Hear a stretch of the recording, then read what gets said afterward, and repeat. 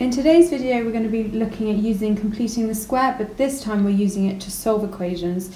If you're a little bit confused about completing the square, don't forget to check out my previous video where we actually explained how you go about completing the square. And Lesley, Martin's mum, is back with her amazing maths knowledge to help us with this topic.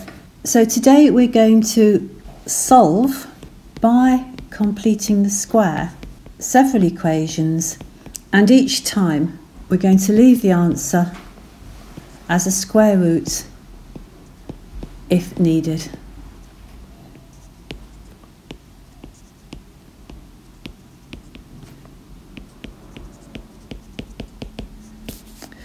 This is just one method of solving these equations, and it's certainly not the method of choice.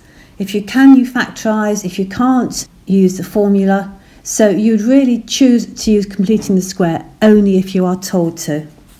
But it looks very similar to any other quadratic equation you've seen in the past. So x squared plus 6x minus 1 equals 0. Completing the square, it's going to be x plus something squared. The number, if you remember, is half the coefficient of x. So it's x plus 3 all squared. Over on one side, multiply the bracket out which you've just written. So it's x squared plus 6x plus 9. Get rid of the 9 that you don't want. Put in the minus 1 that you do want and keep the equation going. So it's x plus 3 all squared minus 9 minus 1 is minus 10. So it's x plus 3 all squared minus 10 equals 0. Now, this time, unusually for quadratic equations, you're going to take the 10 over to the other side. So add 10 to both sides.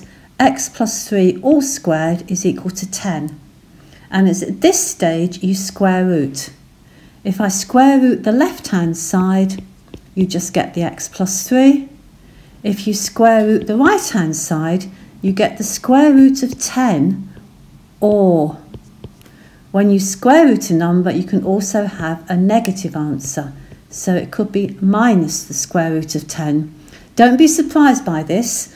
Equations with x squared usually have two roots, and this time one's a positive number, one's a negative number. Okay, it's x that we want to find, so I need to take the plus 3 over to the other side. So I'm going to take 3 away from both sides. So x is equal to minus 3 plus root 10, or minus 3 minus root 10. Two completely separate answers, and as it said, I've left the square root of 10 in the answer. Let's try a second example, very similar thing. Solve by completing the square the equation x squared minus 4x minus 8 equals 0. Put it into a bracket squared. First term is x. Second term is half of minus 4, which is minus 2. There's my squared. Over on one side, work out what you get when you square x minus 2. So it's x squared minus 4x, and then minus 2 times minus 2 is plus 4. So I'm going to take away that 4 which I don't want and replace it with the minus 8 that I do want. Sort the left-hand side out. X minus 2 all squared minus 12 equals 0. Take the 12 over to the side, so add 12 to both sides. X minus 2 squared equals 12. Square root both sides. X minus 2 is the square root of 12, or minus the square root of 12. Add 2 to both sides. X is 2 plus the square root of 12, or 2 minus the square root of 12, and they are your two answers. For our third example, we'll try something a little bit harder.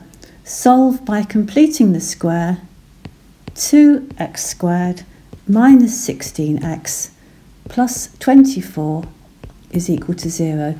The problem here is the 2 in front of the x squared, so we start by taking out a common factor of 2. So it's 2 lots of x squared minus 8x plus 12